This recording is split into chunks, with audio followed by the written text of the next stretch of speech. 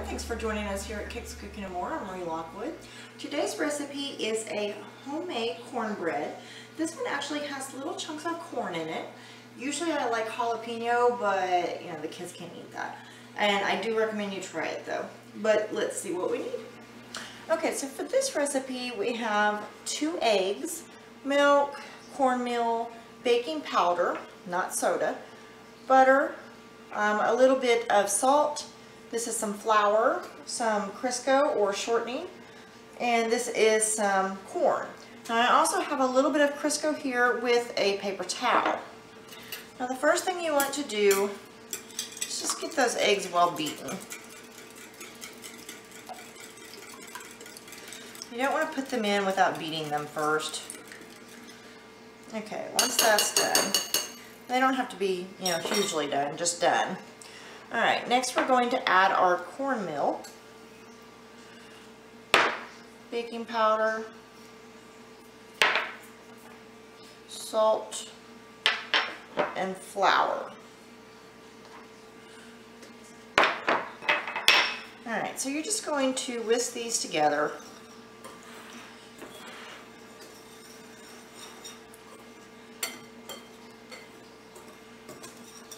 Alright, now we're going to add our milk.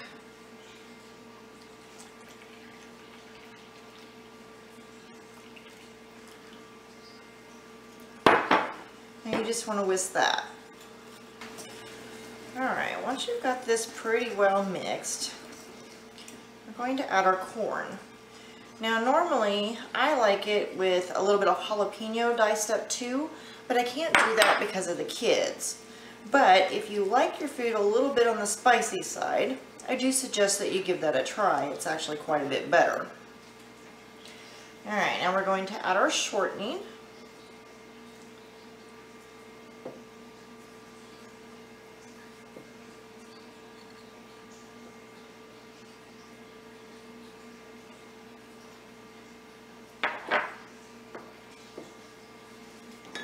And our little bit of butter.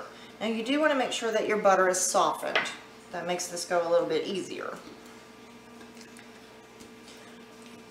But even softened, your whisk isn't going to like them, so just be prepared for that.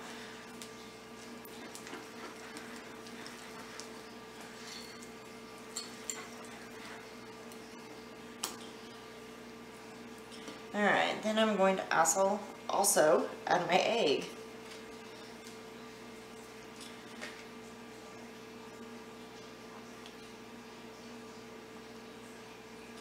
Alright, now that you have everything in, of course, like I said, just get it well blended. You kind of have to go slow once you add that egg in because all that liquid.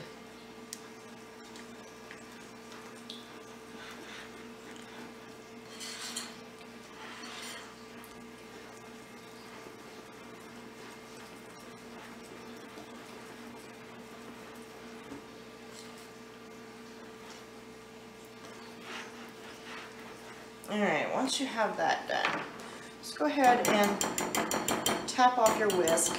Try to get as much of that off there as possible. Now we're going to switch to the spatula. And you're just going to want to scrape everything off the sides. And you're going to make sure that you don't have any big chunks of butter or shortening left. And if you do, just kind of smash them out with your spatula there.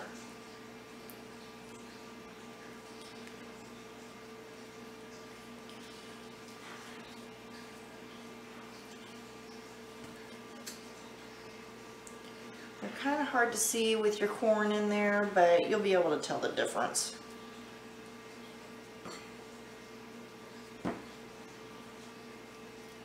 The size alone kind of gives it away. Alright, now just scrape everything back down. Alright, now most of you have had to do this before while cooking something, but if you haven't, this is what you have to do for greasing a pan. And you do need to grease this so that it doesn't stick. So you're just taking some shortening on a paper towel and kind of rubbing all into the grooves all across the bottom and all up the sides. If you have to grease and flour a pan, you just add a little bit of flour on that and then shake it until the flour covers all of the grease. But this one you just need to grease. Alright, once that is done, we're going to take our mixture and put it into our oven-safe dish. Now this one is not a huge dish. If you were to double the recipe, it would be a 9 by 13. But I don't need that much. So, you know, you have to decide how much you need before you make it and all of that. But this small amount is what I need.